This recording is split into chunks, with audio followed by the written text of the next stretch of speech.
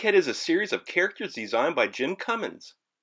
This Vancouver artist is also known as iBrainator. Not only is Jim an artist, he is also a musician that performs in a rockabilly punk style.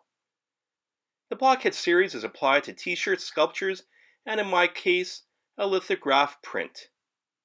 Blockheads are meant to give simple lines and squiggles some personality.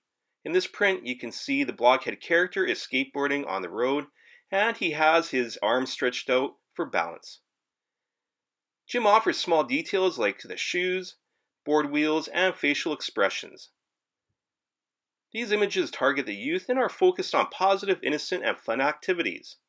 Looking back at the Blockhead images available at either the Black Market store on Granville Street or the Underground on Robson, I recall never seeing the same image on any of the shirts or prints.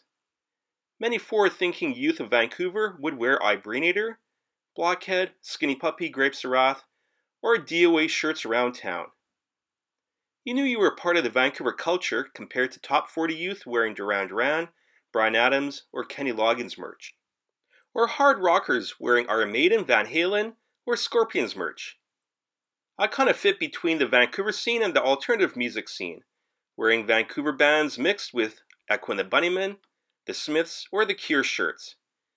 Great to see these kind of bands in my youth. The music and art from that time wasn't so corporate and manufactured like today's music and art. I certainly hope and believe there will be a new wave of enthusiasm that will inspire today's youth. I can see that in my daughter's interests, avoiding junk like Justin and Miley.